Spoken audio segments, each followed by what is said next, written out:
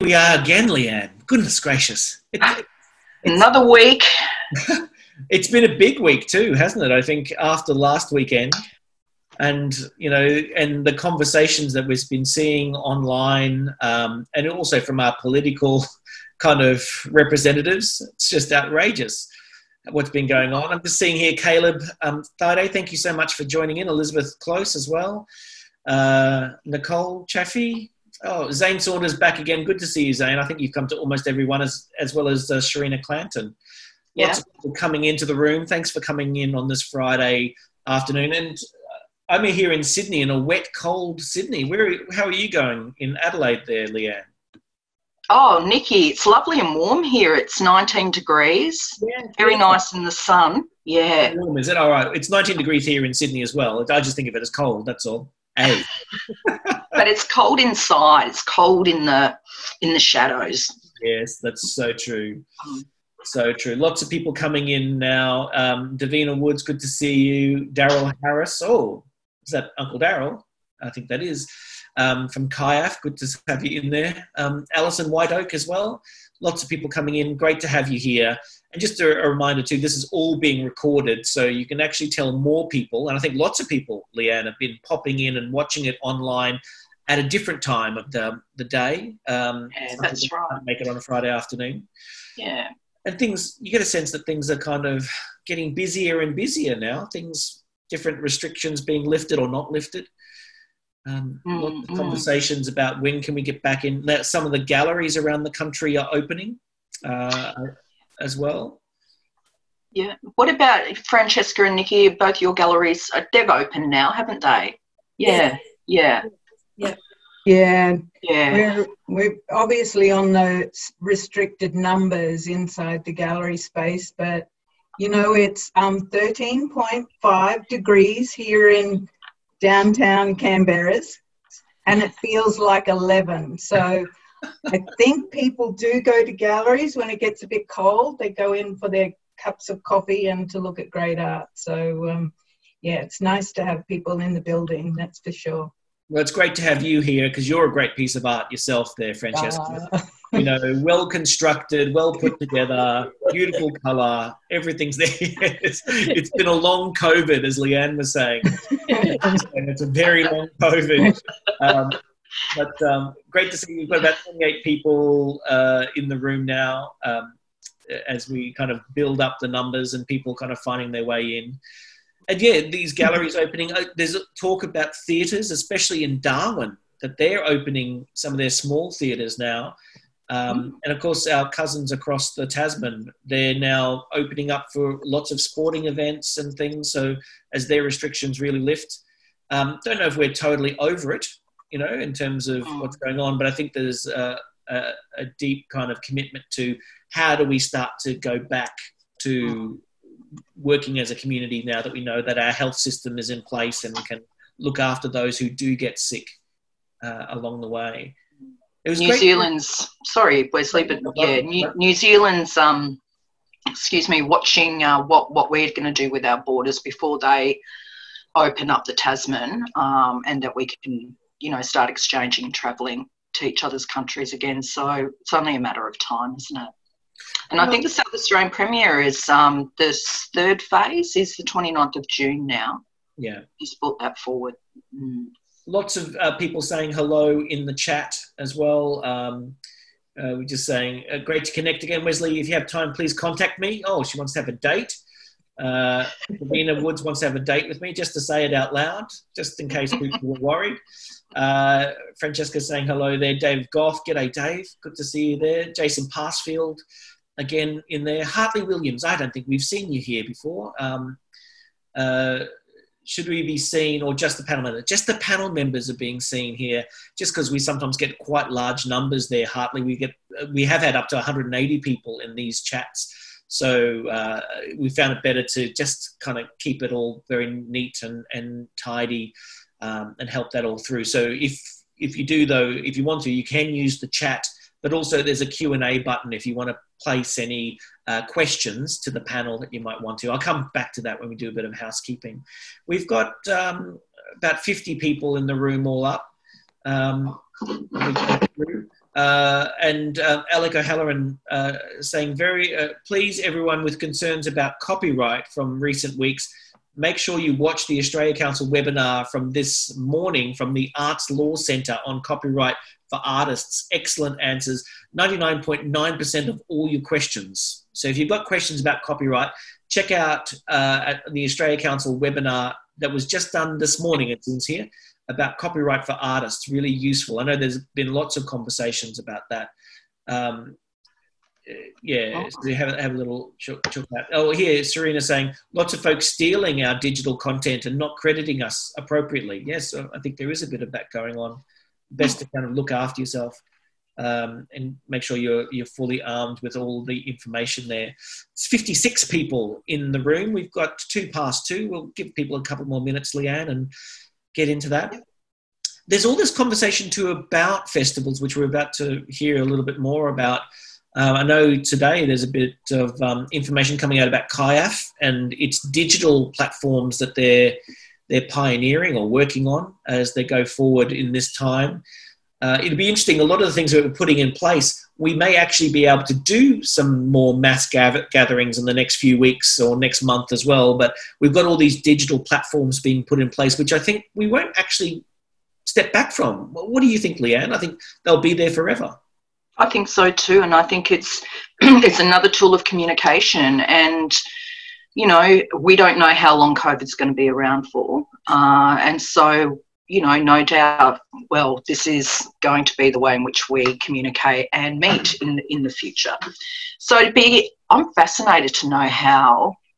I mean, the beauty of festivals is about connecting with people, isn't it? So I don't know how to have a virtual festival. I think markets are going to be very useful in the digital environment where you're wanting to purchase things. We'll hear from a number of people who are working in that area. But it'd be, the live experience. I don't think we'll ever step back fully from it. I'm just thinking about some of the amazing work that Kalak does in terms of bringing people together in those areas, gatherings, if not festivals. But the festival environment where people coming together is still important. I've got a question here from Leanne Vent who's saying, where can we find the link to the webinar? I tried to attend this morning, but the internet dropped out on us. Well, isn't that something? You know, the NBN or the great digital revolution that we've expected to have does have its downsides at times in terms of bandwidth. I might ask someone to put that link into the chat box for us. I know that we've got a whole group of people in the back room, as we call it, who are beavering away, getting things together. So Alex saying that it is on the Australia Council website on next week. Here we go. So it may not be there yet, Leanne. It might be something that you can get in there as well. Lydia's going to answer that question for you. There we go. It's 2:05, and here we are. Here we are on Radio Blackfella. Feels like it sometimes, isn't it? We've got about 65 people in the room with us now, and I don't know, Leanne, do you think it's time to get a wriggle on? I reckon. Let's people can join us as we hook into it, hey? Well, let's do that. Michelle, let's pop into the PowerPoint presentation and we'll get into it. Thanks so much, everyone, for coming on board and coming around. Welcome to this one, which is the 12th of these roundtables, these webinars. And today we're talking about festivals. It's the 12th of June, 2020. If we can move on to the next slide, please, Michelle. I'm Wesley Enoch, Quandamooka man from Southeast Queensland, and I'm the chair of the First Nations Strategy Panel for the Australia Council, and joined here by the wonderful Tjunypa Buckskin, who's Deputy Chair of the Australia Council for the Arts. Leanne, so lovely to gather together on lots of different countries as we're here now. I wonder if I'll just pass on to you and just give us an acknowledgement of country, please. Thanks, Wesley. It's good to see you again this week. Well, I sit here on Kaurna land, which is Adelaide. Those of you who know that country, I acknowledge ancestors, elders both past and present, and those who are emerging amongst us. I also acknowledge all of your countries by which you all currently sit on and come and join us on this webinar. and acknowledge your elders, both past and present, and ancestors right across this wonderful big country of ours. Oh, it's marvellous. Lots of people popping in, just saying hello again. Avril Quayle there, Auntie there from Stradbroke Island, just to say hello to family members as they come in. And lots of people sharing in the chat room there. This is, as I said, the 12th First Nations Roundtable. If we go to the next slide, thanks, Michelle. And today we're talking about focusing on festivals and COVID-19 and the strategies that people have been putting in place. And just a reminder that we focus very much in these roundtables about connecting, sharing, giving ideas back and forward, really strengthening our networks and navigating our way through this. We've been in lockdown for, oh goodness, in different forms, close to 3 months now. And it's just that thing of these roundtables have been great ways of keeping these connections and keeping everyone together here on Radio Blackfella. So it's got Australian Council, people making a joke out of that one. Yeah, these great things about just focusing on how we can support each other and keep ourselves buoyant, because goodness, it's been a hard week, has it not? I think there's been a pretty tricky time, Leanne. I mean, just with a lot of the rallies last weekend and some of our political leaders coming out in a, I would say, disrespectful kind of misunderstanding of what we were trying to achieve. Oh. And even recently saying there's been no slavery in this country. You go, what? And even in the Senate, in the federal Senate, your auntie, Pauline Hanson, saying... Whose auntie? Oh, isn't she your aunt? Must be someone's auntie. Not my aunt. Oh, not my auntie. Queensland mob, that one. Oh, she might be my aunt. But she put forward a notion in the Senate saying all lives matter. And you go, oh, really? We have to have this conversation again? And even... A great deflector, that comment. Yeah. And even now, I mean, lots of conversations going on around HBO taking Gone from the Wind, that smells like a fart, that one, but Gone with the Wind off because of its depictions of slavery, and also some of the Chris Lilly conversation that's around his appropriation of especially blackface, brownface, and his commentary on minors. I'd be very interested to hear in the chat whether people have any opinions about this, about is it censorship to take these things down, or is it the stuff that we've been saying for ages? You don't appropriate someone else's identity to make fun of them, you know. Appropriate your own identity. God knows, white fellas are funny enough. Satirize yourselves. You don't need to take someone else's identity. Sharina Clanton straight in there saying, nah, it's not censorship, take it down. She's in there straight away. We might move to the next slide, please, Michelle. I think there's another interesting comment there too, around, the whole statues around the world. And as we can see in the US, Confederate statues now being, by cities and mayors taking them down once and for all, and disbanding those. I think it's really important. And, as our Prime Minister said, what are we going to, will we be doing that in this country? And I'd be interested to know from, people who are joining us, what they think about statues. It's been a long conversation in this country also. And, what's your feelings out there about some of the statues? Even, we've got the 250th anniversary of Cook, and as we know, the government wanted to do a big statue honouring him. So, it's an interesting conversation. There's lots of things going on in the world through this COVID time.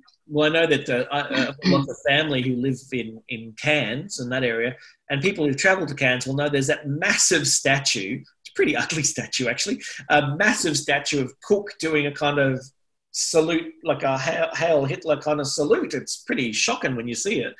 And people saying, what does that mean? There's a couple of conversations here in the chat. I've always been mildly affronted by what Chris Lilly finds funny. William Newbury there saying that. People saying, oh, maybe we should rename James Cook University. And Jazz Money says, never understood Chris Lilly's success. Good to see it being finally knocked out of the light. And so there you go. There's some interesting kind of conversations. The agenda today, as you can see up on your screen, we'll do a little bit of housekeeping. We've got a poll today too. We'll talk about that in a second. A little poll about what we could do and how we could do it. raising some key themes from last week's webinar. And we've got 3 amazing guests. I mean, well, you might know this, Leanne, but I have been absolutely so stoked by the power of our women. You know, listening to Pat Turner talking and even just chatting to Franchesca, Nici and Sarah yesterday in our rehearsal, how powerful our women are. I just get all excited, you know, that kind of sense of how the leadership of our women, and just you yourself, just amazing to witness, to be part of it, and to live in the wake of these powerful women as they move through the world and making change. Powerful things, powerful things. Thank you, Wesley. And I think we come from a line of great female leaders, you know, and it's also a testament to our community as well, the value of women within our community and how we hold them in these spaces to be, you know, fierce leaders. Absolutely. Don't get on the wrong side of an auntie. No. Goodness. We've got a few more things here just saying that it's a privilege helping the community write up how they run their festival. This is Mark Stapleton, and talking about language and white government language there. Clive is now saying there are many streets in Darwin and Alice Springs named after police who actively pursued and murdered First Nations people. Okay, some interesting things there. How do we do it? Gabrielle saying 7 sisters, deadly as, I reckon. Deadly as.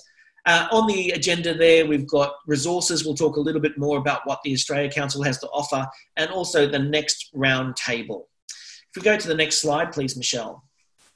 So a little bit of housekeeping, as you see here, and we'll come to a poll in a second, but I just want to, for those who haven't been here before, if you take your cursor on your screen and pop down to the bottom of your screen, you'll just see there participants. You can double tap on that and have a look at who's around, have a quick little Doris about who's in the room. We've got 79 of us sitting in for this chat. So, you know, be the Doris, go up and down, have a quick little look, who's in, who's out, or who you might want to talk to, who, you know, you want to date, because Davina is going to date me in a second.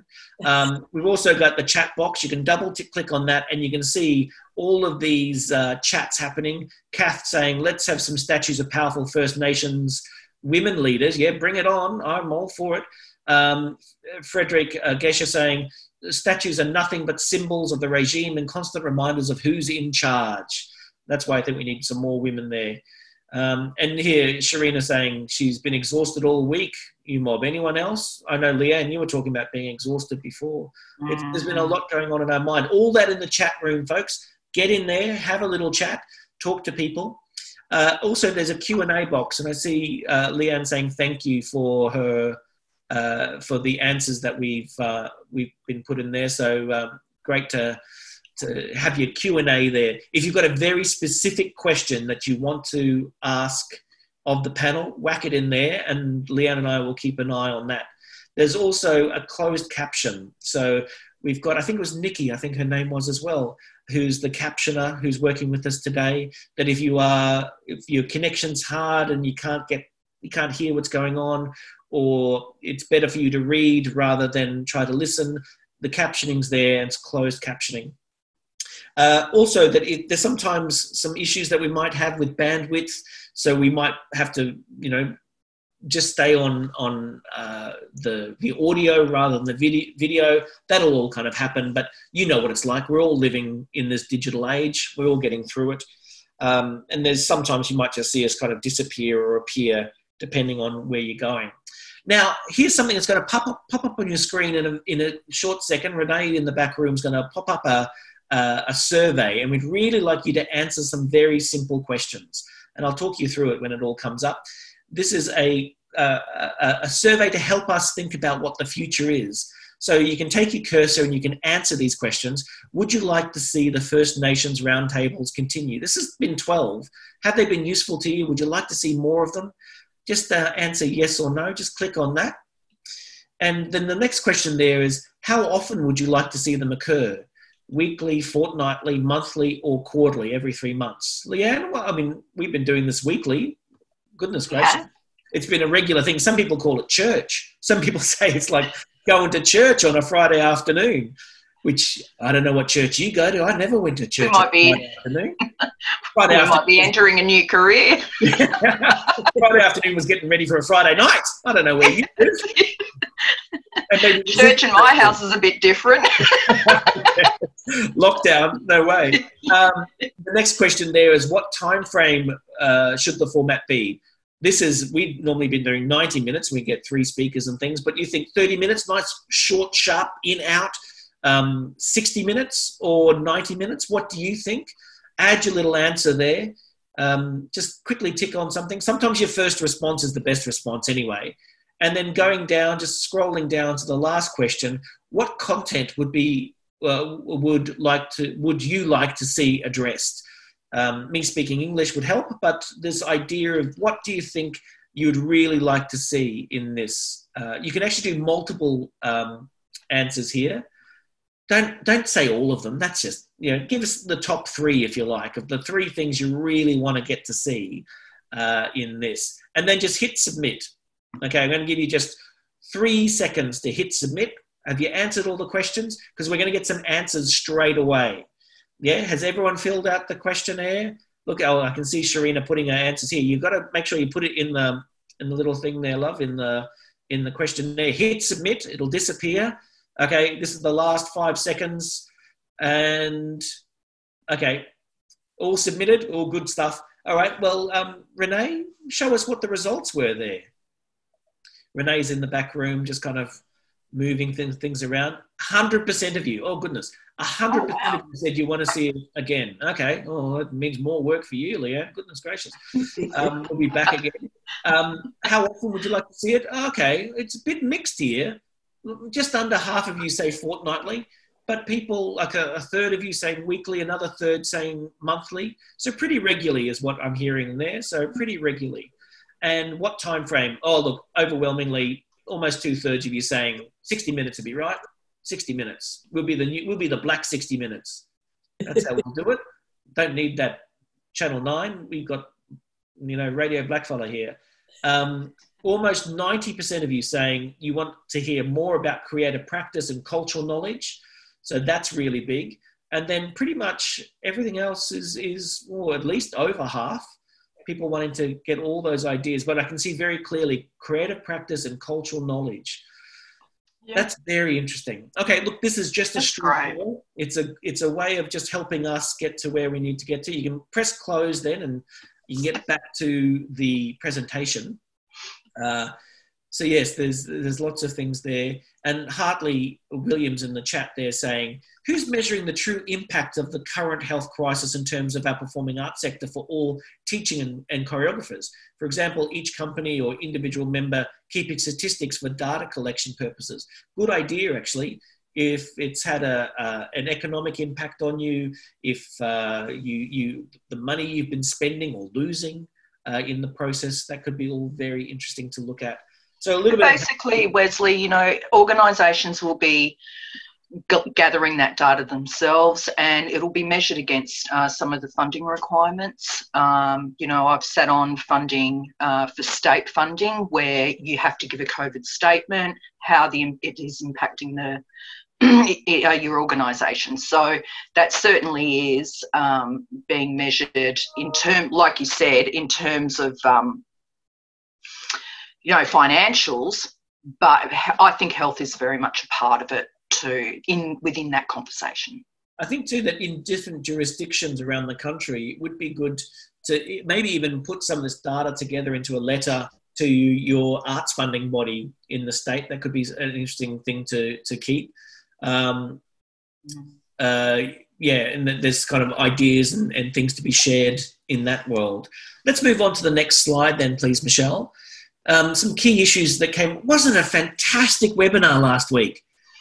It was great, wasn't it? Young people just filled me with such pride. Such pride. You've got to love their energy. Proper old man against these amazing people. Do you want to take us through some of this, some of the key issues that came through, Leanne, from last week? Thanks, Wesley. Well, we had 3 amazing young people, Sienna, who spoke about her work with the Mulka Project. So the Mulka Project up there in Yirrkala is a fantastic program where they're taking historical material and footage and, you know, looking at opportunities to work with new work and current technologies and recording all of that sort of material as well. But they're also really launching into the world of AR and VR.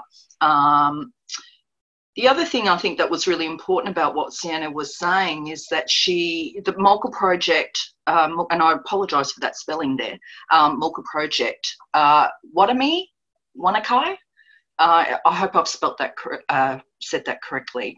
It was a showing, an exhibition at the Art Gallery of New South Wales as part of the Biennale of Sydney. So whilst people like Sienna, there's a lot of young people within this organisation that are being trained up. They have opportunity to be parts of great biennales like that of at the Art Gallery of New South Wales in Sydney. Sienna is taking a gap year. She's just finished year 12 and she's going to, after her gap year, do a Bachelor of Communication at QUT because she's very, very passionate, as we all saw, working with her community and giving back to that community of Yirrkala. Emily Johnson spoke about her role at Carriageworks as Program Coordinator of the Solid Ground Project. It's an art and education program working with young people in schools. I think a really important area of work that needs to be done in schools. Solid Ground focus on youth education, also provides a platform for teaching artists, allowing for a two-way learning process. And we hear that a lot right across our communities, this idea of two-way learning and exchange. Emily also gave an overview of her social media presence. She's an amazing visual artist as well, and she explores her own lived experience through mediums, these mediums which she's described as political activism through art. I know that people were very much interested in her visual art and where they might be able to purchase some of her work. Our final speaker was Ryan Clappy, also known as Dobby. He spoke of his honour of receiving the Australia Council's First Nations Emerging Career Development Award this year, and that was with the project Marshmallow that he will be working on as a result of the award, which is a new album. Dobby also discussed his growth as an artist and the connection between music, culture and family. He uses music to connect with a culture he didn't grow up knowing about.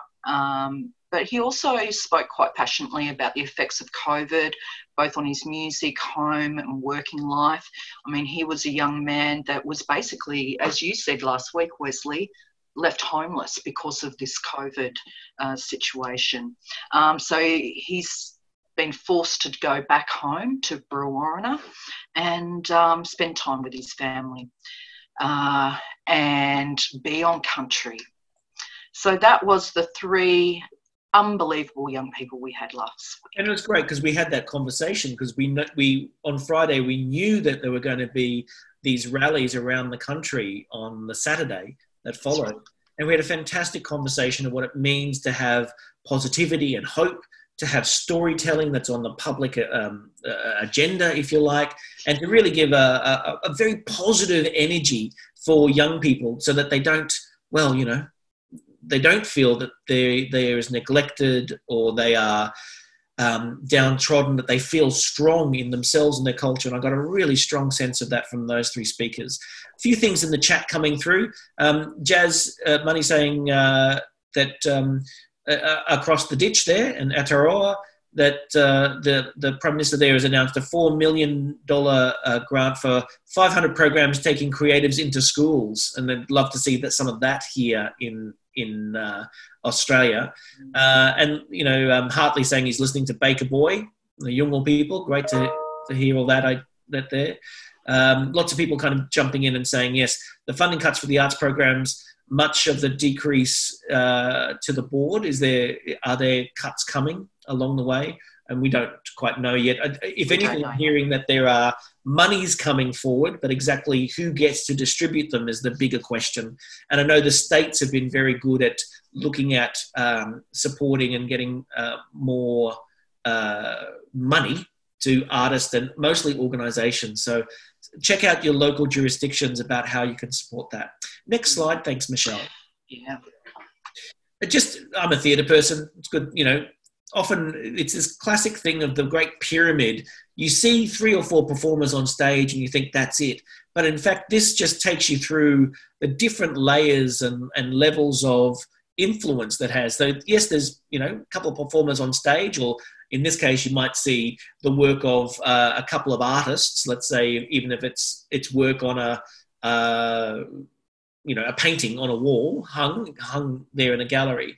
But then you start to see all the people behind it, all the support crew, the production, the creatives, going down to the green area there, the technical support that happens from installers and lighting, marketing as well. As we go down into the kind of the orange area, we see venues, that there's cleaners, there's security, there's all that support staff that happens there.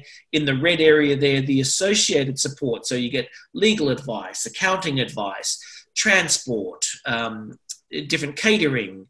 There's a whole range of things there, documentation and filming. And then in the purple area on the bottom there, then also looking at, you know, some people travel and looking at accommodation and food and catering for the audiences as well. There's a whole range of things that it's not just what you see as you go to a theatre or you go into a gallery or you go into a cinema. It's not just what you see. It's all of these people behind the making of the work that are also part of the arts industry, and we have to keep things going in that way. Next slide. Thanks, Michelle. Oh, I can talk under wet concrete, can't I, Leanne? Just go, go, go. I can hear everyone out there in the world going, oh, does that man ever shut up?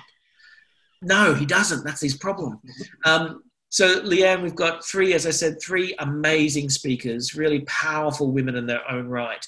Franchesca Cubillo, who's the Senior Curator of Aboriginal and Torres Strait Islander Art at the National Gallery of Australia, but she's also talking to us here as the Chair of the Darwin Aboriginal Art Foundation.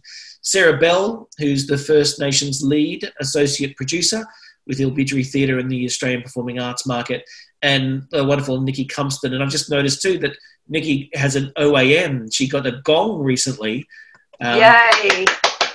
In recognition for her amazing stuff. She's just got such incredible work there in terms of Curator of Aboriginal and Torres Strait Islander Art at the Art Gallery of New South Wales and the Artistic Director of Tarnanthi Festival of Contemporary Aboriginal and Torres Strait Islander Art there in Adelaide. Lots of people saying congratulations, Nici. Lots of people just kind of getting in there. Hey, who said this? Wesley, you can talk the head off an emu. Watch out. Why would I want to do that? Leanne, I might lead to you, and you want to introduce our first speaker. Thank you, Wesley. Okay, Michelle. Introducing Franchesca Cubillo, a long associate in the industry. It's great to see you, Franchesca. How are you feeling through this very strange period of 2020? Leanne, lovely to be here with you and Wes and Lydia, the OzCo team, and the wonderful guests and participants, fellow panelists. Look, I suspect I'm feeling like everyone else, quite tired, overwhelmed, anxious, angry, frustrated, proud, all of these mixed emotions. It's, a really difficult time, I suspect, for all of us. We started 2 weeks ago with National Sorry Day and Reconciliation Week, Mabo Day. We've reflected on the anniversary of the referendum, but in the same token, we've seen racism, we've seen sacred sites desecrated, destroyed. We've also seen how globally people are really determined to ensure that people of colour, Indigenous people, Black people are actually given some degree of support, respect. There's a lot of allyship happening. So, yeah, I think, like everyone, I'm excited to be here with you all, but equally I share collectively a sense of anger, frustration, pride and resilience. So it's a really 2020, what a year, hey? We will never forget it. No. Ever. Well, Franchesca, I'm going to hand the slide over to you. Okay. Lovely. Thank you so much. Thank you, Franchesca. Thank you. And can I also say, you know, on behalf of my ancestors, the Bardi, the Yanyua, the Larrakia, and the Waterman, I respectfully pay my acknowledge that I'm speaking to you from the unceded lands of the Ngunnawal and Ngambri people of the ACT region. I really want to take this opportunity to acknowledge their ancestors, their elders, and the broader community. Canberra is such an amazing location, both culturally, spiritually, and geographically, and I know that there are many people whose memories, whose ancestors come from this region. So I pay my respects to them. I'm also again wanting to thank the Australia Council for this invitation, Lydia, Leanne, Wesley, the broader Aboriginal and Torres Strait Islander Art Department for this invitation to participate, and the chance to speak to you with my fellow panellists, Nici and Sarah. Could I have the first slide, please? So I'm very fortunate to be the chair of the Darwin Aboriginal Art Foundation, and I want to provide you with a little bit of information. I told Wesley I'll put my timer on because, like him, I could talk under concrete. So I pressed the timer, so I've got 10 minutes. If there's a loud buzz, I'll know when to stop. But I did want to say that the Darwin Aboriginal Art Fair was originally conceived and designed to complement the National Aboriginal and Torres Strait Islander Art Awards in Darwin.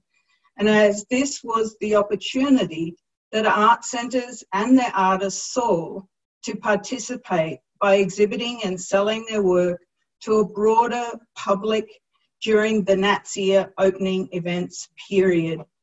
Therefore, the Darwin Aboriginal Art Fair and the Darwin Aboriginal Art Foundation are very much about supporting Aboriginal owned and operated art centres. So as you can see in the slide that I have in front of you, the vision for the foundation is that it's to provide a vibrant and exciting platform for Aboriginal and Torres Strait Islander art and culture with a particular reputation for innovation, diversity, and cultural integrity. The history of the foundation and the fair is that it was established in 2007, hosting some 16 art centres, and it has grown remarkably to support and showcase over 70 Aboriginal and Torres Strait Islander art centres from across Australia. It is the oldest and the premierest and largest event of its kind that brings together Indigenous-owned art centres from across Australia.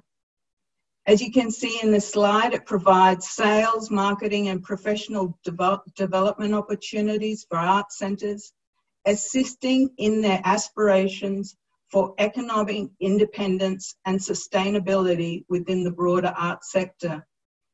In the bottom right hand of the slide, you'll see some links also to both our Darwin Aboriginal Art Fair Foundation website, to the National Indigenous Fashion Awards website, and also to our curators program. So please, if you get the chance, to write them down and to visit those sites. In 2011, the Not-for-Profit Foundation was formed and is governed by a board of 9 representatives with representation from Indigenous cultural leaders, Larrakia representatives, art centre managers, peak body representatives, and industry specialists.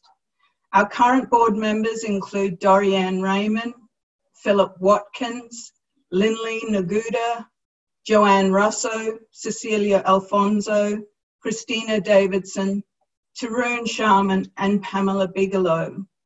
If I could have these, actually no, before we go to the next slide, you'll see in the top right-hand side the events that the foundation does support, develop and deliver. They're the Art Fair, they are the Darwin Aboriginal Art Fair Foundation public programs. There is a Cultural Keepers program. There's the Country to Couture Fashion program, and this year, the National Indigenous Fashion Award. Could I have the next slide? Thank you. So, as you can see, I'm sharing some images from our event last year. You can see the Tiwi Island dance performance in the bottom left-hand corner, an aerial view of the art fair at the convention centre where over 70 Indigenous art centres sold directly to the public. You'll see the children's workshop hosted and delivered by Andiliaqua artists, and an image of Country to Couture, a collection that was developed between Bulla Arts and Julie Shaw. It's important to note that the Darwin Aboriginal Art Fair generated some 2.84 million in 2019 for the Aboriginal and Torres Strait Islander art sector. And this was an increase of 13% direct sales at the fair. Of course, 100% of the sales go directly back to the art centres and their communities. And we can also proudly say that over the past 5 years, the art fair has generated more than 11.6 million for the Aboriginal and Torres Strait Islander art sector. Over 333 Indigenous artists and arts staff attended the 2009 fair and interacted with the public. DAAFF achieved 195 editorial coverages, which provided probably about 50 million, 7,014, 479. I always get all complicated with those figures, but it's a huge amount of media and editorial coverage for our events. Some 13,293 people visited our event, and over the past 5 years, we've seen more than 47,000 visitors attend the art fair and its associated events. In 2009, we actually had 17,000 people come through our doors. And again, these figures are a real credit to our artists and to our art centres, because people are coming to see them and to learn and understand about the richness of our remarkable art and culture. 90% of our visitors have said that they learnt something new about Indigenous culture at our fair. So that's 90% of visitors said they learnt something new. And 22% of our visitors had never purchased Aboriginal or Torres Strait Islander art before coming to the fair. So we're reaching out to a public that is really engaged, which is wonderful. And the voice and agency is being led by our artists and our art centres. I see I've got 3 minutes left, so I'll speed it up. DAAFF presented 12, if I could have the next slide, actually, that might be good. DAAFF presented 12 artist workshops at the convention centre, and we also welcomed over 900 young people participating in our children's activities. We also had 2 Indigenous food workshops run by Aboriginal bush traders and Karen Shelder Catering. I think the DAAFF also hosted a series of artist talks, which included the impact of the industry on development on country and its manifestations in the arts. Another artist talks consisted of a discussion around the Desert River Sea project, discussions around From Country to Couture, and discussions surrounding International Year of Indigenous Languages. You'll see here 2 pictures of lots of deadly Black people. These people have been participating in our Cultural Keepers program. This wonderful program is an opportunity for Indigenous people to come together and to share and engage with our arts and culture. And can I say that we are running this Cultural Keepers program this year? So please visit our website if you are interested in participating. Basically what we do is we ask participants to be involved in what will now be a 5-day program. We match them up with art centres. We ask them to present papers about their work and what they're doing. And we also ensure that they have the opportunity to build relationships with our artists in art centres.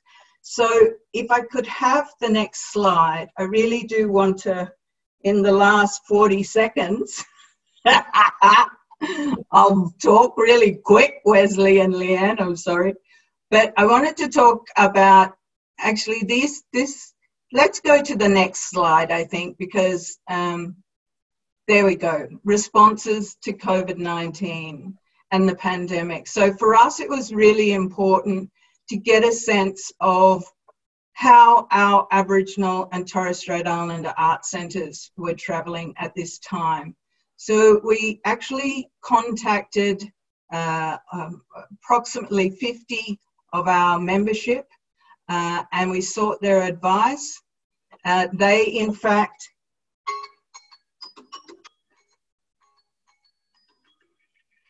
my timer's up.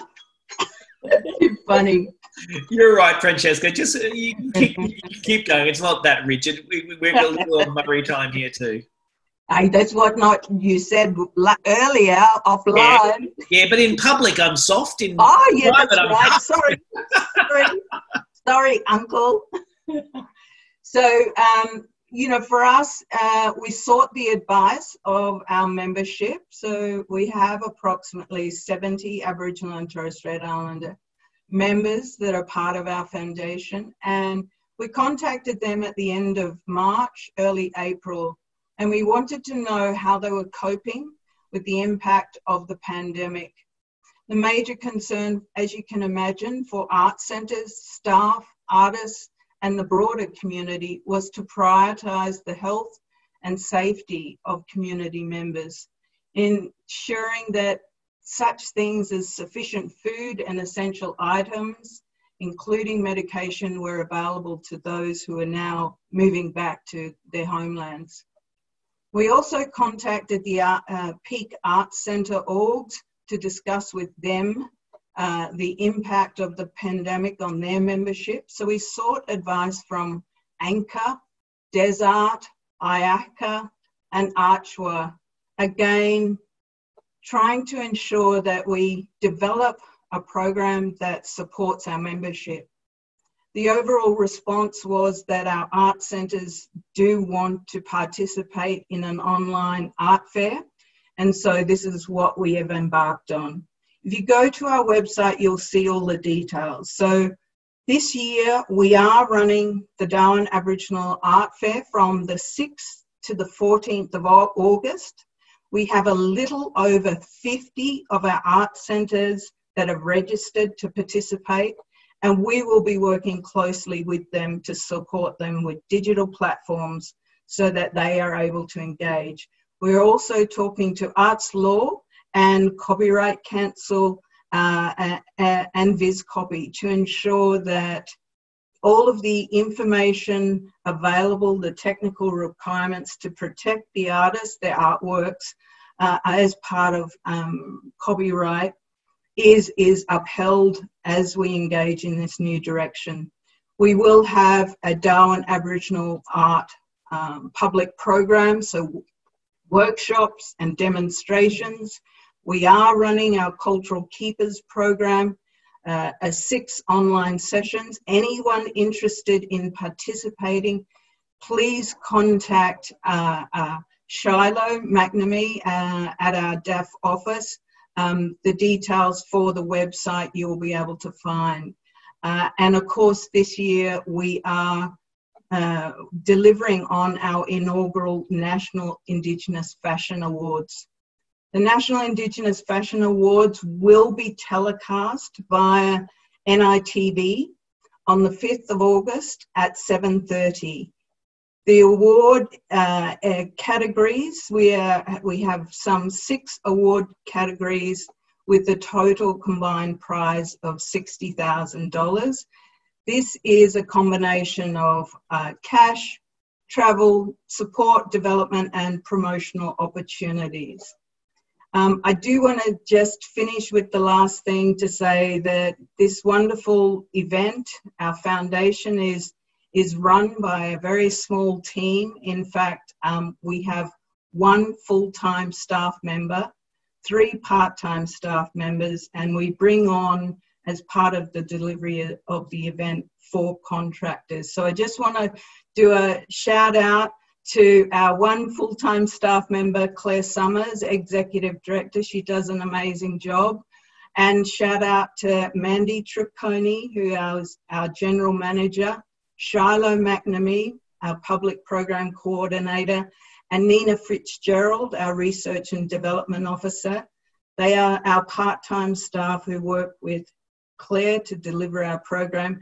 And then, of course, our contract staff, Tammy, Dylan, Mel, and Dave. So thank you, everyone. Please visit our website. I'm happy to take any questions at this point. Sorry, I went over time. Oh, you're right. There are lots of conversation here just saying how great it is, and that these festivals, these gatherings, are wonderful kind of moments of culture. For those who haven't been able to take screenshots or take notes as you go, reminding everyone that this is all going to be on the Australia Council website as well, all of this information, so you can actually tap into that later on if all of that was so overwhelming. So much detail there, Franchesca, about what the achievements are. And this digital stuff, I mean, from a couple of conversations we've had on these webinars, this idea of how do we protect the intellectual property, if not the actual images, from being kind of taken away. I mean, you're doing a lot of work on that at the moment. Are there things that you're sharing with others about how to address this? There are technical ways. Yeah, Wesley, look, what we're very mindful of is that this pandemic will have a huge economic impact on our artists and our communities. And you will already note on Instagram and Facebook, a lot of our art centres and artists are becoming really innovative in the way they represent themselves online. So I know Arts Law and VisCopy have been very active, and I'm sure the Australia Council as well, in sharing information. We are certainly able to share information as part of our event. We actually host in real time, in previous years, Arts Law, Australia Council, VisCopy, the code, to ensure that our artists know what their rights are, how they can develop their own skills in this area. But I think this is a whole new area for us. So as we are developing these programs, we are also identifying what the priorities are. copyright protection is definitely one of those key issues, but also what methods, what strategies do we need to develop now to help our artists and our art centres to come out of what will be quite a different economic scenario. When you think about it, 11 million over the last 5 years. Last year, 2.8 million in sales. So I don't think we'll be generating 2.8 million this year, but that means for us as a foundation, we are now talking to experts about how we can develop effective strategies to ensure that we can then start supporting our artists and art centres to think about how they might come out and engage with that broader public post the pandemic. Agreed. And like those numbers, really, there are people behind all those numbers. That's dollars going to artists, to communities. The idea of how we generate a lot of that stuff. I'm aware of time, so we might move on, Franchesca, and come back. Thank you, Wesley. The whole panel. Leanne, do you want to introduce us to our next speaker? I sure would. I'd love to introduce the lovely Sarah Bell. Sarah's our First Nations lead associate producer for APAM, which is the Australian Performing Arts Market, and works with the Ilbijerri Theatre Company. How are you, Sarah? Unmute yourself just down the bottom there. How are you going? It's with everything going on in the world right now, it's tough and it's a bit challenging, but I'm really exhausted this week, and but very happy to be here. And you've just flown in from Brisbane to Melbourne. I was stuck in Brisbane pre-COVID, so what a beautiful place to be stuck. When I left this morning, it was like 16 degrees at like 5 a.m. And then when I landed in Melbourne, it was 4 degrees. There you go. Hey, Sarah, can I just say, just pop a little closer to the microphone. That would be great. Is that better?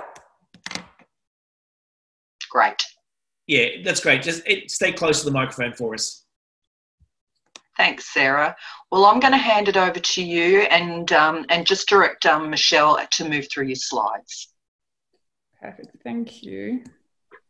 Firstly, I'd just like to acknowledge the traditional owners and just acknowledge everyone that's emerging.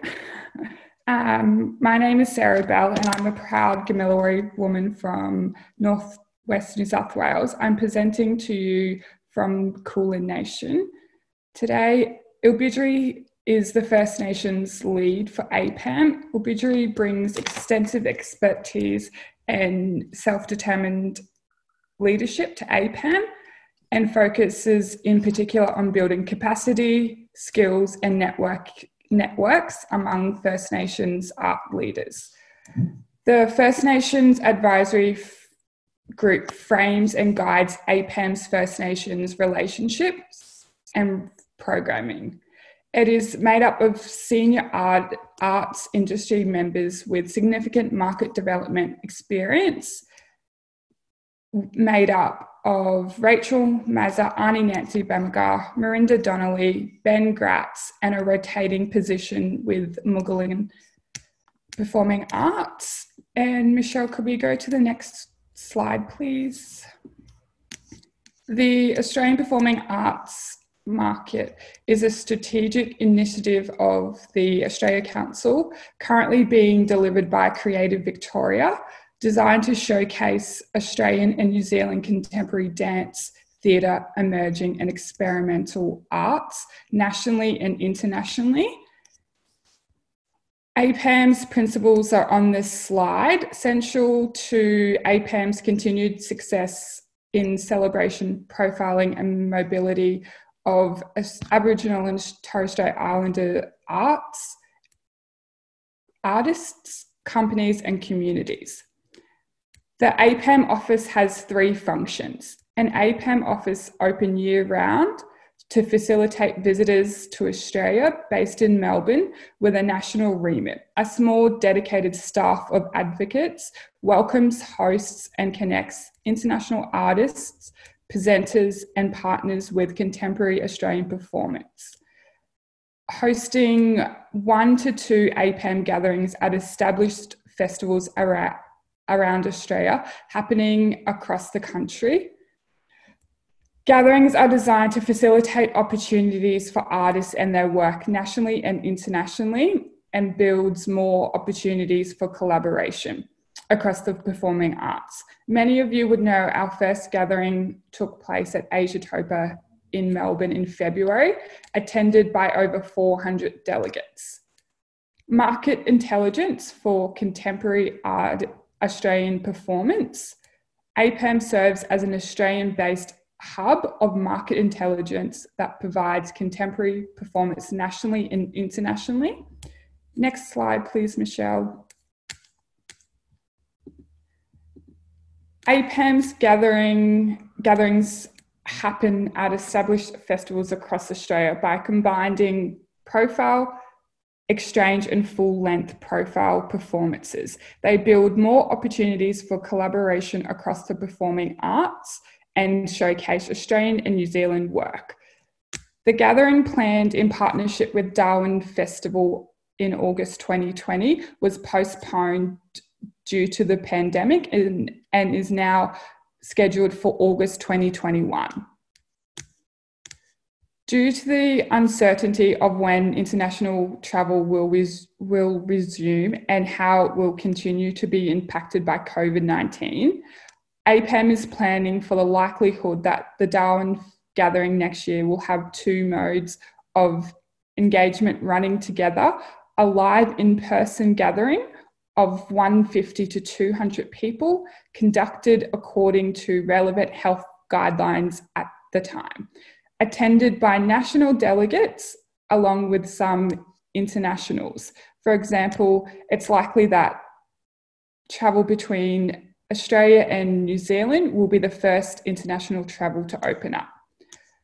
We will also have a considerable online component that includes a mix of pre-recorded and live stream content, accessible from anywhere in the world in order for international presenters to remain connected with Australian artists and their work. Next slide, please, Michelle. Though there is still considerable uncertainty around how the pandemic will affect international mobility in the short to medium term, APAM believes it is critical to continue to gather and connect the work of Australian artists within the world.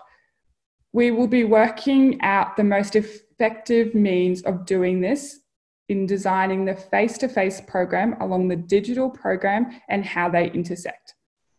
Exploring new ideas and models for future viability of the very internationally connected Australian art sector will be an important subject explored through exchange sessions in that gathering and in the lead up to the gathering through our regular Wire series.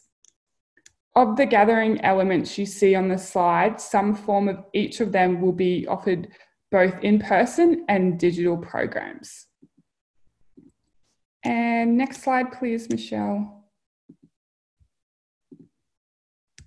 So, upcoming dates. On Tuesday, the 16th of June, APAM has been hosting some virtual artist meetups, and to kick the last round off, we will be hosting a First Nations artist meetup facilitated by Eugenia Flynn. And the Thursday after, so the 18th, we will hold Wire number 7, Performance, Practice and Post-Pandemic. And late 2020, profile expressions of interest for APAM gathering at the Darwin Festival will be opening up. To keep up to date with what's happening, I'll pop the link to our website on the chat, and you can sign up to our newsletter. So Sarah, just in terms of that First Nations artist meetup, it's a Zoom-led thing. So when you go onto the website, you register and you get a link in the same way that we do with these webinars? Yeah, that's right. Yeah, right. Yeah, that's exactly right. Thank you so much. No, thank you. I mean, lots of work. I mean, I have a big question about why is APAM important in this world? You know, when we see international borders and things, why does APAM exist, and how can First Nations artists benefit from this structure? Oh my God.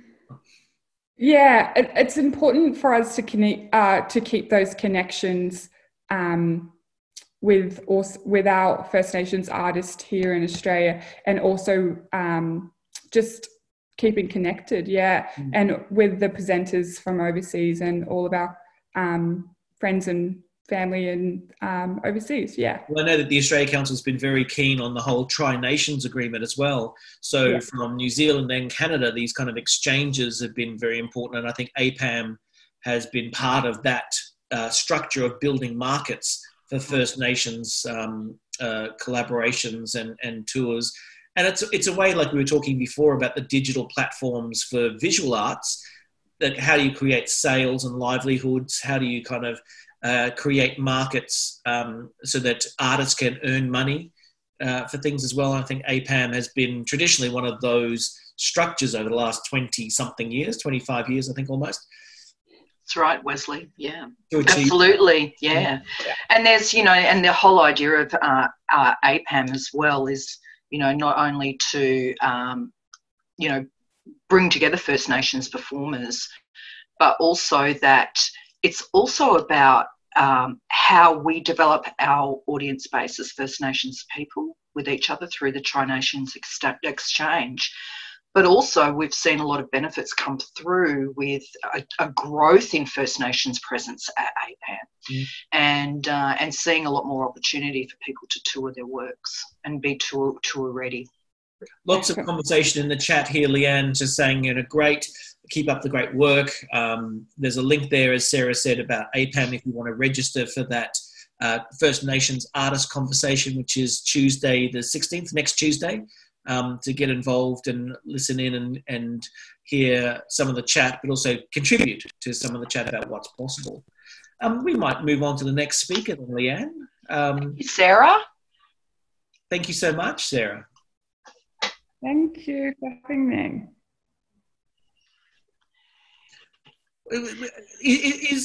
I don't know what an OAM is, but it's this side of being a monarch, isn't it?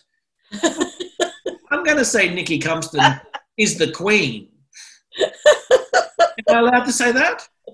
Queen Bee. Queen Bee, indeed. Over to you, Leanne.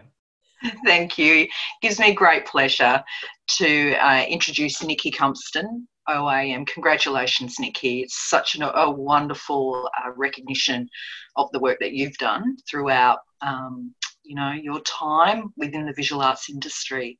But I will let you speak for yourself. You're the curator of the Aboriginal and Torres Strait Islander art at the Art Gallery of South Australia, and also the artistic director and founding artistic director of Tarnanthi, which is the Festival of Aboriginal and Torres Strait Islander Visual Arts here in Adelaide. Thanks, Leanne. Thanks, Wesley. Welcome. And it's wonderful to be here with you, Sarah, and with you, Franchesca, and great to hear your presentations. Michelle, could you give us the next slide, please? I'm, really deeply honoured to really have been given this opportunity to present this festival. And I'd just like to give a shout out to the Orningu artists who also received an OAM. I keep wanting to say OMG. That rolls off my tongue a lot easier, I could tell you. And, just to recognise, their fabulous work and just how wonderful that they've been recognised this week as well. And it's just been such a shock and such an honour, as I said. So Tarnanthi, it started back in 2013, and it is supported through the state government of South Australia, through BHP. And the whole premise for Tarnanthi came around, being able to present Aboriginal and Torres Strait Islander art, and it's performing, it's visual art, it's sound, it's moving image, and it's really a way for us to be able to nurture and give people, an opportunity, really. So if we could go to the next slide. Tarnanthi, first of all, I would like to acknowledge that I live and work on Kaurna country and have lived and worked here for over 30 years. And my own family are from the Barker, our Darling River in far western New South Wales. So I'd like to honour my own ancestors, but also recognise the Kaurna people as the traditional owners and pay my respect to their elders, many of whom I've worked with over the years and who I've seen work tirelessly to bring the next generation up to be the elders of tomorrow. So really, for me, working and living on Kaurna country, I felt that the festival really had to have a Kaurna name. So we worked for over 3 months back and forth with elders at Kaurna Pinchendi, the Kaurna Language Revival Unit at Adelaide University. And we didn't want to go to them with, this is a word, we want it translated. It was more about thinking about what it was that we were trying to do and what was a word that was going to embrace that within Kaurna language. So it was really about providing opportunity, about providing new beginnings. And so Tarnanthi being a word which means, it really is about that first light of day. So it's about a new beginning, it's about a new opportunity. And for us, it's really been quite fitting to be able to work with that word as opposed to bringing a theme to each and every year for the Tarnanthi Festival. So we set up the guiding principles. I've worked very closely with the producer, Mimi Crow, and I have worked very hard together and set up, the premise for Tarnanthi around thinking about the guiding principles. We've also had a really engaging conversations with our cultural advisory, which shifts and changes over time. So, shout out to Leanne as being part of that over the years, and, many other really wonderful people who have supported us along the way. But it's really been about thinking, what are our guiding principles? And they are to work very closely with the artists, to hear what they have to say, and, to really let their voices shine and be led by what is really, what is going to really support them to be ambitious and to create works of art that they are, wanting to showcase to a national audience, and in some cases now also international. And so we needed to come at this with an open mind and an open heart, because you can't just put a structure in place. You need to be able to shift it, change it, and, on your feet. It's not always, you can't always have a plan. There's never a plan. The plan is so loose. And especially now, moving forward for this year, there's a lot of change, but really what we've wanted to do with Tarnanthi is to challenge perceptions and to really break down barriers and to provide an opportunity for artists to be able to create work of artistic excellence in order to grow, share and respect knowledge and understanding of Aboriginal and Torres Strait Islander cultures from right across the country. So the next slide, please, Michelle. I put this image in just so that we could see, this is how it was last year for the launch of Tarnanthi. And, clearly we're not going to be able to do that this year. So what are we going to do? How's it going to look? we're not sure. But we are working towards an exhibition. It's a focus exhibition this year. And it's working, you know, we're working with artists who are passing on knowledge to the next generations. We've got 10 different artists and artist groups who are creating work. And from our liaisons with them, they are really keen to have an opportunity. The work itself, we're not sure what we can bring down. So, you know, there are limitations on what we're going to be able to present.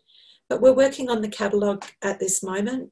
People are writing their essays and sending in their texts and the images. So we're working really hard on bringing that together. So we will have a catalogue and we will have an exhibition. It's just the launch itself, we're not sure how that will play out. But I feel like it's giving us an opportunity to be really creative in the way that we can present what does happen here at the gallery to our wider audiences back in communities and out across the country and internationally. So I think we're going to be doing a whole lot of new work around how to present, you know, what's on the walls and what are the sounds that are coming from these works. There's a lot of audio, there's moving image, there's photographic works, there's paintings, there's works on paper. So it's really coming together as a really, you know, a really incredible exhibition. I'm very excited. You know, the closer we get, you always get these new little gems coming through in the emails, and it's so exciting to be able to, you know, think about how to present all of that. So here at the Art Gallery of South Australia, we have reopened. We opened last Friday, and so we're showing Monster Theatres, which is, of course, the the Adelaide Biennial of Australian Art, and it's terrific to give that a longer time frame. So that will continue on until when Tarnanthi opens in October. So it's been really terrific to have the doors open again. You know, we have the limitations on numbers, but at least, you know, the doors are open and we're able to start thinking about how to engage with our audiences again. So it's all very new. If we could have the next slide, please, Michelle. And I just put this in just to think about, you know, in a way just to let people know what Tarnanthi is. And Tarnanthi is a festival of contemporary Aboriginal and Torres Strait Islander art. This year is a focus year, as I said, and there will be an exhibition at the Art Gallery of South Australia. We also have the Tarnanthi Art Fair, which we don't know, as Franchesca mentioned, for the Darwin Aboriginal Art Fair, we're still negotiating and talking with our art centres and, you know, discussing with them what is the best way that we can support them to be selling their works of art this year. And, you know, we don't know how that will unfold, but I just wanted to let people know about Tarnanthi, and it is, you know, an event which in the other years, it is a festival where we work with partners across the city of Adelaide, as well as within the state itself, to present other exhibitions. So in 2019, we had 30 other partner venues and events happening throughout the state. And it was really an opportunity for us to partner with other organisations and to give them an opportunity to work with Aboriginal and Torres Strait Islander artists and to start those discussions and those relationships, you know, across the board, so that it's not just the Art Gallery of South Australia in South Australia, along with Tandanya, of course, and the National Aboriginal Cultural Institute, that other people take it on board, that this is, you know, this is about us as a nation being able to share and to learn from each other. So really, you know, it's as I said earlier, it really is a wonderful opportunity for us to be able to share our knowledge and to give people a way to learn. Which brings me to the next slide, please, Michelle. Last year, we worked really hard. So Thomas Reddit is our education officer. He's a Ngarrindjeri man. He's an artist as well as an educator here at the Art Gallery of South Australia. And Thomas and Kylie Neagle worked alongside of myself and Dr. Lisa Slade, as well as we had input as well from the Kluge-Ruhe Aboriginal Art Museum at the University of Virginia, where we've worked together to produce 25 essential facts and trying to break down those barriers between, oh, it's very difficult, we don't know how to do it. There's, all of those excuses that have come from really people not knowing how to do it. And so we've been running some workshops here at the gallery, and what Thomas and Kylie thought was, we need a publication, we need something, a resource that people can access. And so together we've put this publication, we present, and so now we can present from this publication. They've sold out the first print run, so we're on to the second print run. It's become very popular, and it's very, very easy to use. So I highly recommend it. But also on the Art Gallery of South Australia website, we have some really terrific resources in the education sector. We have some, a raft of videos where artists are speaking about their work as part of Tarnanthi each year.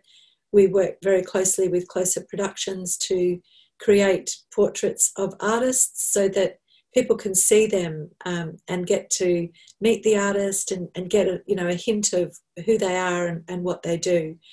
So we really, I think it's come at a good time that we've had some of these resources to be able to share with people. And we ran the first Zoom session of How to Teach Aboriginal and Torres Strait Islander Art in the Classroom just recently. So we'll build on that and the knowledge that we got from running that. Nici, there's a quick question here about, are these resources online available as well? Is it easy to get hold of them? And I see people putting it into the chat there now. So there are online, you can access these resources online. Yes, that's correct. And so some of the elements of the full publication are available as PDF downloads, and the actual publication itself can be purchased from the Art Gallery website as well. Yeah. Next slide, please, Michelle. I put this in just to show, the celebration that we had as part of Tarnanthi last year, where we had 25 of the Tiwi artists come down to sing their fabulous Tatini into the Art Gallery. It was just wonderful to celebrate with them and to have an opportunity like this for all of us to experience it firsthand. But of course, that will be different this year as well. So if we could go to the final slide, please, Michelle. So this is a short clip, which is the Tarnanthi Art Fair. And I just thought I'd show you this just so that we can think about, what is it going to be this year? So if it'll play.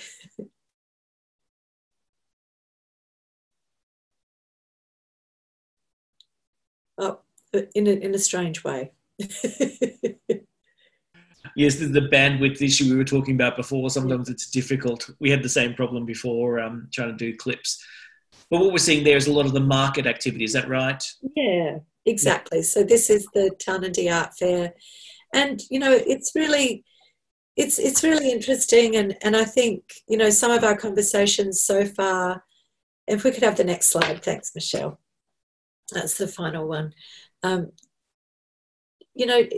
It's interesting because people are really grateful to us for reaching out and, asking how they are and what is the best way to move forward for this year. And the responses are very mixed. And, some people are, not sure about online because it's not straightforward, but then other people are really, they just want something to happen. And so they're really ambitious. And, I think we'll just see how we go and make our decision, in the next few weeks so that people know what's coming and what we can do. But just at the moment, we're just all ears. We're just, listening and wondering. at this point. Well, they say, I remember Elder saying to me, you've got 2 ears and 1 mouth, and that's the kind of proportion through which you should actually engage with the world. Except perhaps my mouth is bigger than my ears, but either way. Hey, there's a couple of questions here, Nici, and in fact, we'll open up to the panel for a bit of a broader panel discussion here. Gina Gems is saying, what's the role of archives as well? Photographic archives, I imagine, through Juno's practice, but also other forms of archives for these festivals and exhibitions. How much do you go back into either the collections to bring out and recontextualize, or tapping into the political record, if you like, of our people? Nici, maybe you first. Anything that pops out for you? Well, you know, we've had some of the exhibitions that we've had at the gallery have looked at archival material. One that springs to mind is, what if this photograph was by Albert Namatjira? And that was looking at archival photographs, black and white photographs, that we believe could well have been taken by Albert when he was with Rex Batterby, travelling through Aranda country, and he was, you know, leading the way to all of those really important sites that of course were being painted in those exquisite watercolours that we all know and love.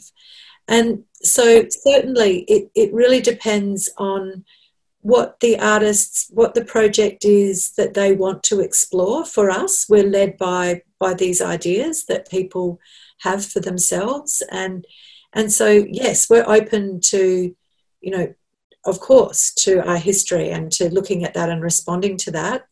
And I guess also within the Art Gallery of South Australia, as part of our collection displays, we're constantly looking at our history and bringing that to the fore.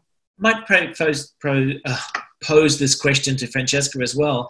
There's a question that's come through. I mean, there's a little bit of chat here. Ruth talking about Chris Lilly needing a bit of a slap on the side of his head, and supporting Briggs' call for more First Nations content as a solution. But also a question here about the relationship with mining companies. And I know festivals, I work for a festival as well, and we have this deep philosophical issue about, do you take the money and empower the artist to make a strong cultural statement, or do you not take the money and have a kind of ideological shift and say, no, I cannot take this money, it's dirty money? I don't think there's an answer that is uniform and that will solve everyone, because I know on Stradbroke there's a sand mining company, and I said, well, look, you know, we will take that money and we'll do something with that. So it's a different horses for courses. I mean, Franchesca, have you dealt with this conversation before? Yeah, definitely. As a foundation, you know, we're very much mindful of who we approach, and I think and who approaches us, and we deal with it on a case-by-case basis. You know, I think it's as long as it is Indigenous people or Indigenous boards or boards that have expertise to, you know, manage their festivals, that the decision making happens there, and of course there are reasons for and there are reasons against, and I think it does have to be dealt with on a case by case basis. Well, we've seen recently Ben Wyatt, who's the minister in WA for Indigenous affairs. Him saying that self-determination means that these communities get to decide how they engage with mining companies, and who is he in this case to intervene or say you can or you can't. And it is a complex set of relationships in that way. I mean, Sarah Bell, just this notion too of where do we go into the future? Do we have to have more festivals, more opportunities to share? Or should we actually be thinking about our own communities more and staying in Australia? What's your feeling on that? Just make sure you unmute. There we go.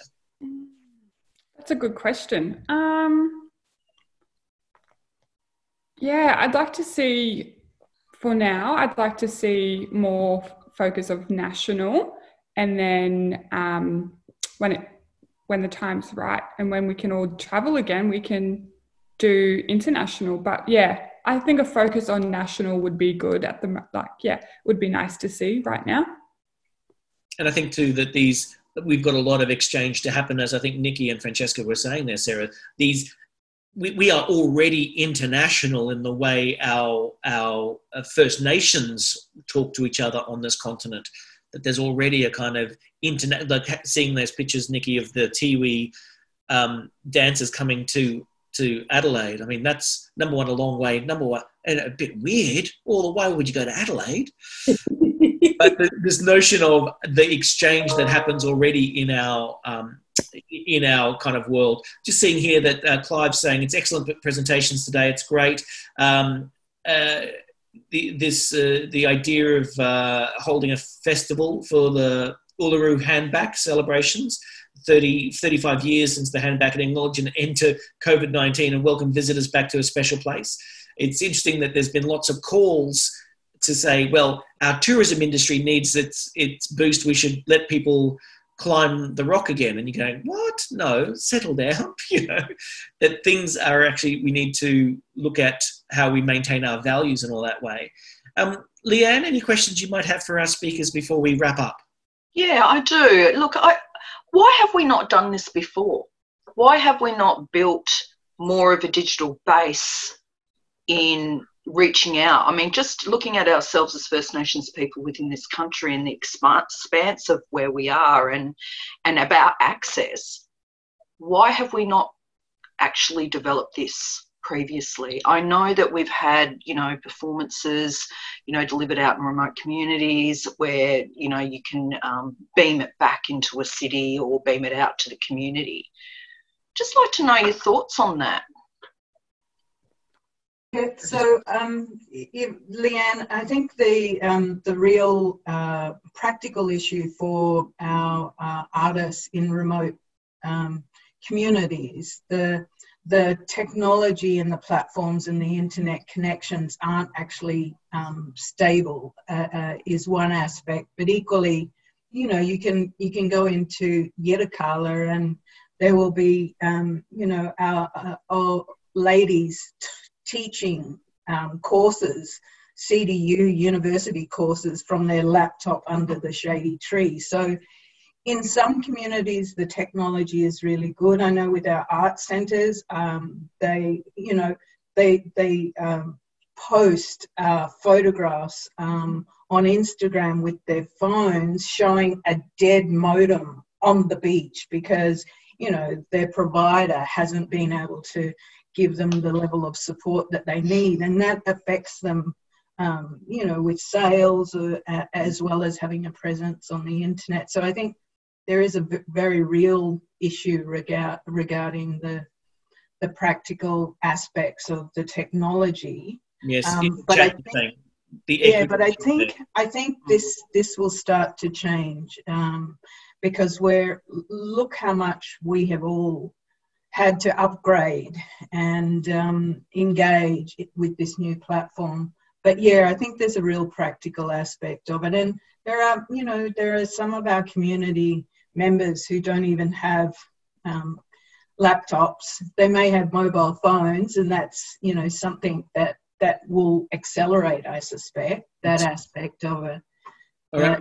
Yeah. We need to wind this up a little bit. I see. Sorry. Do you want to say something? Sorry, I haven't even been looking at the time. I apologise, Wesley. That's all right. Nici wants to say something quickly.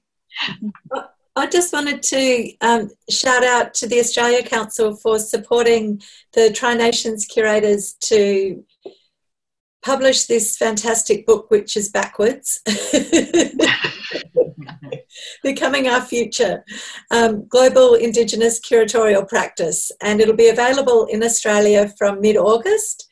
We had our virtual book launch for the Canadian version yesterday, and fantastic. I wanted to thank them for the support that they've shown us over the years of bringing us all together. So curators from Australia, Aotearoa and Turtle Island in Canada. Marvelous. I'm going to push us on. We're running out of time now. Fantastic. Thanks for that, Nici. Thank you for all our speakers. Michelle, if you take us back, we'll look at the Cherish Fund. We do need to spend some time talking about this. That the round opened on the 9th of June and it's closing on the 15th of June. It's very tight turnaround. It's very important. This is repurposed money. It's trying to get more money out to people to support cultural knowledge and artistic expression, and also supporting workers in the digital world. So get in there, have a look at it. If you haven't, it's closing on Monday, so you've got the weekend to write an application if you can. So get in there and have a look at that. That's the Cherish Fund. Check out the Australia Council website. Moving on to the grants update, as we've been saying, we're very responsive. There's lots of different things you can get on and make sure that you're being supported throughout all these things. Next slide, thanks. The resources of the Australia Council website and the COVID-19 information and Facebook groups, they're all there. They're the same every week. If not, you can get on the Australia Council website and look at it all. Next slide. Lottery West still has its COVID-19 grants, and Theatre Network Australia has support $1,000 for independent artists. And next slide, some Beyond Blue, and especially around mental health, to make sure everyone feels supported along the way. Lots of different resources there. Final slide there. Next week, Andrea James, Zane Saunders, he's in, and Gina Williams, talking about their signature works, big projects. Leanne, why don't you give us the last word and we'll close it off? Oh, Wesley, the last word is get those applications in by June 15. I think it's midnight is the close. But note timing. Yep. But everyone have a great weekend. Thank you to all of our presenters today. Franchesca, Sarah, Nici, thank you so much. Wesley, always such a pleasure, treasure. Such a pleasure. All right, my friend. Thank you very much. Stay safe, be strong. And if you are going out to a rally, keep safe on yourself and make sure you don't endanger your community in any way. Look after yourself, your own health, and the health of your community. We'll see you again soon. Bye-bye. Thank you. Bye. Bye. Bye.